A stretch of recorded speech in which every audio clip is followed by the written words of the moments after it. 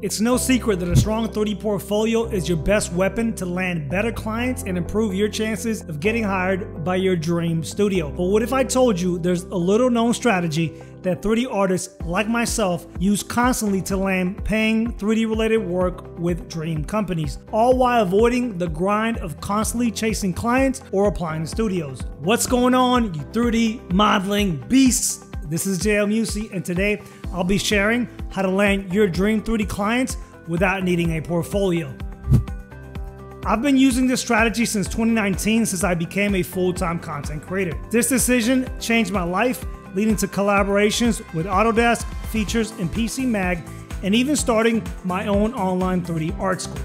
In this video, I'll break down my simple content creation strategy to show you how to supercharge your career as a 3D artist. However, these strategies can be applied to any form of digital art. And in the background, I'll be showing you how I created this awesome 3D render primarily using Autodesk Maya. This video was a perfect fit as it is sponsored by Autodesk. You'll learn how you can get a steep discount on a Maya license. More on that later. Most content creators use this strategy to build their brands and secure more opportunities, but it's something that's not widely talked about enough in our space, and I wanted to bring some awareness to it. Stick around till the end to see even if you're introverted or camera shy, this strategy could still work for you. Before we get started, don't forget to grab your copy of the Hard Surface Cheat Sheets. It's your handy companion designed to quickly boost your topology knowledge. Check out the pinned comment down below to get your free guide. So why should every 3D artist have a digital content strategy? Cyclical nature. If you're a 3D artist, there's a good chance you'll experience periods of unemployment and job searching. Whether you work in a studio or freelance, you're familiar with the tendencies of the production cycle. Companies hire artists on project basis or during crunch periods, and once those projects are completed, some artists are let go until productions ramp up again. This cycle can lead to constantly grinding to land your next position. I know this frustration firsthand. After getting my first job out of college back in 2007, I landed a position at a local game studio making about $15 an hour. I was excited to work in my field, but due to the economic collapse at the time, the studio downsized and I was let go after a few months. Then I went back to looking for my next studio gig, continuing this cycle. Competition. Having an online portfolio is important, but if you frequent portfolio websites, you'll notice that there is a sea of great artists out there. On these websites, your work can easily get lost in a sea of talent. Actively applying to studios is a more proactive approach, but still means competing with many other 3D artists for those same exact positions. The solution is having a content strategy that helps you solve both of these problems. By creating content online, you create more opportunities year-round, allowing you to have multiple streams of income.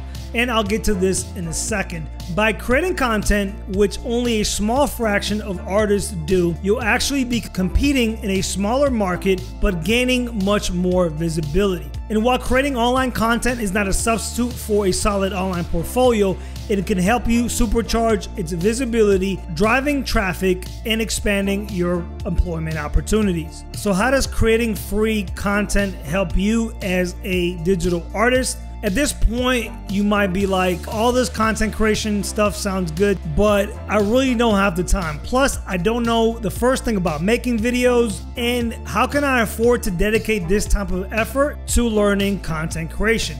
Today, you're about to find out why you can't afford not to learn how to create online content. Creating YouTube videos has changed my life. It can do the same for you. When you consistently create content, three powerful things start to happen. Exposure. You know, the thing that every college graduate gets offered to be paid with by clients looking to get free labor out of new grads entering the job market. But seriously, creating video content and posting it on social media platforms will boost your exposure massively, bringing a brand new set of eyeballs to your work. I've gotten to work on many great paying freelance 3D modeling projects just by posting my content online and having the right person or decision maker watch it and reach out with work offers. Making your work a part of your videos and providing links to it can inject a huge amount of traffic to your portfolio and land you much more paying work. Audience. Creating content helps you build an audience, a group of people who like your work, follow your content, and support your projects. This is crucial if you ever plan to create future projects like an indie game, short animated films, or even a Kickstarter campaign. Start creating valuable content now because it takes time to build relationships through content. By delivering value consistently, you'll have a tribe of supporters ready when it's time for your next big launch. Paid collaborations. These are also known as brand deals. As a digital artist, you use software products to create your art. I started creating content on YouTube consistently in 2019, focusing on Maya, the software that I had to use for over a decade. My initial aim was to help as many 3D artists as possible by teaching them how to use Maya for free. Over time, I became one of the go-to channels for hard surface modeling in Maya. Without realizing it, I was becoming what's called a brand ambassador. 2 years later, Autodesk reached out with a paid collaboration, a 5-part video series. They found me on YouTube saying my Maya tutorials were hard to miss when searching for Maya related content. Since then, I've done 5 paid collaborations with Autodesk and built a strong relationship with them. It was my content, not my portfolio, that got me discovered by Autodesk and many other companies. While a strong portfolio is important, these opportunities wouldn't have happened without my content. A paid collaboration is essentially a company funding your video in exchange for a small advertisement of their product. For 3D artists, this means you can continue creating your projects while promoting a software or product that you would normally use anyways in your workflow. It's a win-win. This strategy can work for any digital artist using most software. Many companies like Autodesk, Maxon, Adobe, and NVIDIA have influencer marketing departments that are constantly looking for creators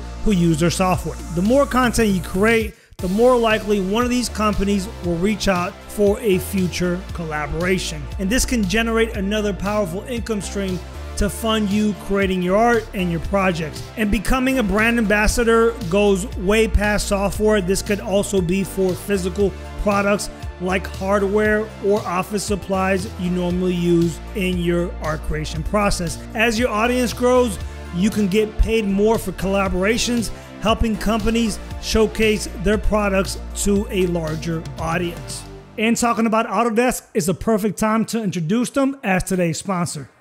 If you recently graduated college and are looking for work, 3D software licensing can be a concern. If you lost access to your Maya educational license and can't afford the Maya Enterprise, the Autodesk Maya Indie license is a game changer. It provides affordable access to professional quality 3D tools you need to build your portfolio and skill set. Plus, if you learn Maya in school, you can hit the ground running and transition seamlessly into the Indie license. Maya is widely used in many studios, so most companies prefer hiring talent who are already trained in their tools and can fit quickly into their pipeline. Maya has helped me improve my creativity and take the quality of my 3D art to the next level. Its powerful 3D modeling tools, UV mapping, rigging, and its Arnold render help me create professional 3D works. I've tried many 3D software tools over the years, but Maya has always been my go-to tool for quickly creating professional 3D models since it offers me a robust tools across every step of the pipeline. Build your portfolio and skill sets to land your first clients or dream job with Autodesk Indie Solutions. Affordable, complete versions of Maya designed to help you transition from student to professional seamlessly. So if you stuck with me so far, you might be pumped about the possibility of creating content, but now you're like, where do I start and what do I talk about? Don't worry, I created a simple step-by-step guide to kickstart your content creation journey. Step 1, market research. Search your platform for the content you want to make. Identify the big creators and what products they promote. Frequent promotions by these creators can indicate the potential of influencer programs. Growing your audience could lead to future collaborations with these very same companies. Use Google Trends to gauge topic popularity. All Google Trends does is measure the popularity of a particular search term over time. Also, look for creators making the content you want to create and getting views. Few views mean low demand, and that might be a niche that you might want to avoid. What's a niche? Well, I'm glad you asked. Step 2, select a niche. A niche is a narrow category of content. It's like the specific disciplines within 3D animation. You have animators, you have riggers, and you have 3D modelers. In content creation, niches help you grow faster by solving specific problems for a specific, more narrow audience. For example, when I first started, I focused on hard surface modeling in Maya, which helped me grow much quicker before expanding to general, larger 3D modeling topics. Step number 3, pick a platform. When I started creating content, the only video platform around the time was YouTube. Now there are many more platforms like Instagram, Reels, and TikTok that can help you grow your audience with video content. Pick one main platform that suits your style and the audience that you're trying to cater to, and stick with that in the very beginning. It's easy to pick a bunch of platforms but end up getting all overwhelmed and quickly burning out. Step number 4, create. It's time to get off the sidelines and start creating your own content. If you're camera shy or an introvert, I got great news. Digital artists have an advantage here. You don't have to show your face on camera if you're doing 3D tutorials or showing off your work. The most important thing is delivering valuable information. While I'm very comfortable in front of the camera now, some of my early videos, they were just simple screen recordings. In fact, some of the biggest 3D content creators in our space never show their faces on camera, but still have been able to create massive followings. Here's a couple tips. Focus on value delivery. This might sound odd, but initially, nobody really cares about you. They just want valuable information. Many creators fall in love with talking about themselves, their story, their experiences for too long, causing viewers to stop watching. Focus on delivering as much value as you can and not feeding your ego. The more knowledge you can cram into a video in the shortest amount of time, the more value you're providing. Do this consistently over time and your audience will grow. I promise. Fail fast. There is a learning curve with content creation and you'll need to get through a certain number of bad videos. Just like 3D art, don't expect to master the entire pipeline in your first few attempts. Work on improving your videos one small step at a time. This could be improving your editing, improving your lighting, or your sound production. The more content you create, the faster your feedback loop. The comment section of your videos is gold for getting feedback that you need. Remember, content creation isn't about perfection. It's about constant iteration and small improvements over time. Most importantly, be yourself. Many creators chase views and try to copy what works, but it's crucial to be yourself. Copying other styles won't make you stand out, and it's a sure way to get overlooked if you sound like everyone else. Your uniqueness is your competitive advantage. Some people will connect with the way that you create, look, think, and speak. Don't lose that important connection by being someone that you're not. All right, my fellow 3D modeling beasts, let's recap what we covered today. We talked about why every digital artist needs a content strategy to break the cyclical nature of the 3D industry and fierce competition. I also shared how creating content has opened up new opportunities for me, and it could do the same thing for you. Remember, creating content can massively increase your exposure and help you build an audience that supports your future projects. It could also lead to paid collaborations with your favorite brands, like the ones I've had with Autodesk, adding another revenue stream to your income. And a big shout out to Autodesk for sponsoring this video. If you found this video helpful, please share it with a fellow 3D artist. This video was a bit different from the content that I usually make, so let me know if you actually found it helpful and want me to make more of this type of content in the future. Until we meet again, folks, I will catch you next time.